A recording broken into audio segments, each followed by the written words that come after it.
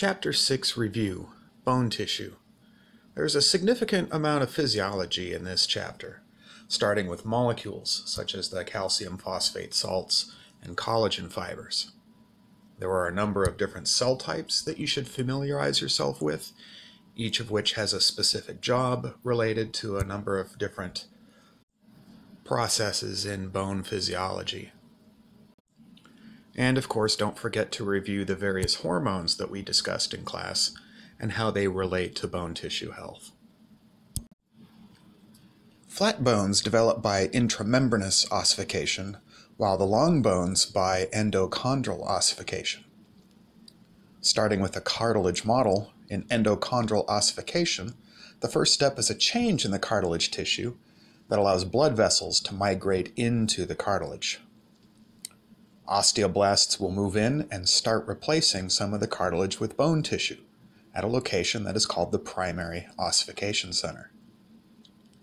Next, a pair of secondary ossification centers are formed when blood vessels grow into the epiphyses, and bone tissue replaces the cartilage tissue here.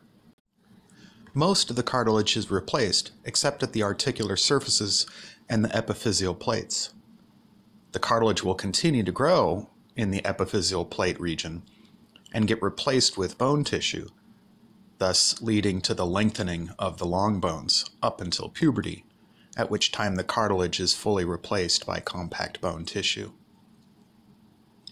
Remodeling will occur, and compact bone will be placed in the outer regions of the bone, and the inner regions will be replaced with spongy bone or even hollowed out completely.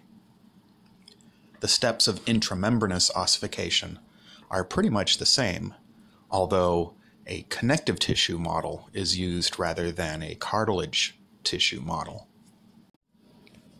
The steps of bone fracture repair are very similar to the repair of the skin that we learned about in Chapter 5. In skin injuries, first, inflammation and hemostasis will lead to the formation of a blood clot. And the same thing happens in bone tissue repair, only an internal clot is called a hematoma. In both tissues, the clot recruits mesenchymal stem cells into the area. In skin, they differentiate into fibroblasts and lay down scar tissue, whereas in bone tissue, the stem cells differentiate into chondroblasts and lay down fibrocartilage, or a soft callus.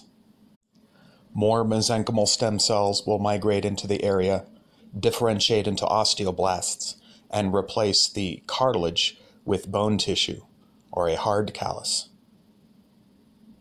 Next up, in both skin and bone, we have a remodeling phase. In skin, scar tissue is replaced with epithelial tissue and connective tissue, while in bone, we modify the bone tissue so that it's compact bone on the outside and spongy bone on the inside.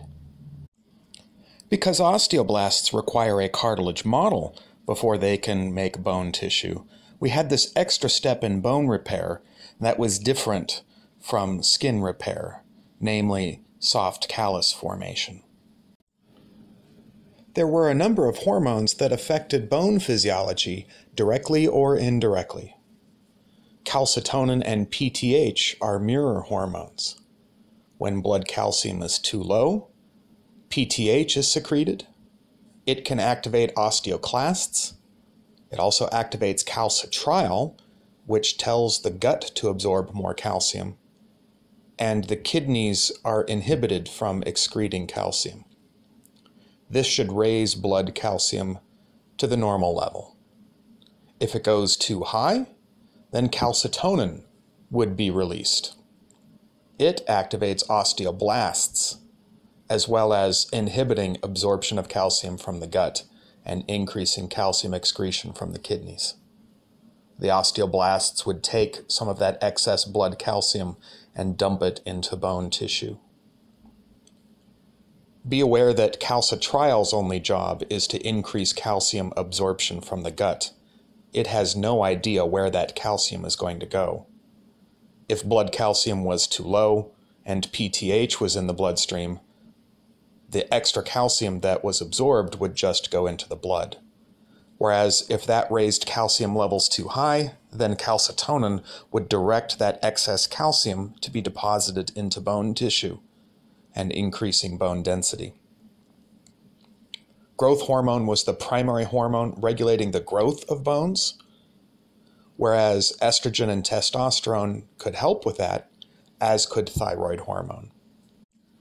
Excessive production of growth hormone prior to puberty can lead to increased growth of all body organs, including the long bones, because they still contain the epiphyseal plates. However, after puberty, when the epiphyseal plates have been replaced with the epiphyseal lines, the long bones cannot grow longer. Instead, they are only able to grow thicker by appositional growth, leading to the condition acromegaly. Compact bone is laid down one layer at a time in a repeating structure called the osteon. The osteocytes live in between layers and are connected to each other via canaliculi and ultimately to the central canal, where there is blood supply and nerve tissue as well. Spongy bone, on the other hand, also has layers, but they are not concentric layers. The trabeculae of spongy bone are just a few layers thick. It's because of the vast amount of surface area that spongy bone is more susceptible to the ravages of osteoporosis.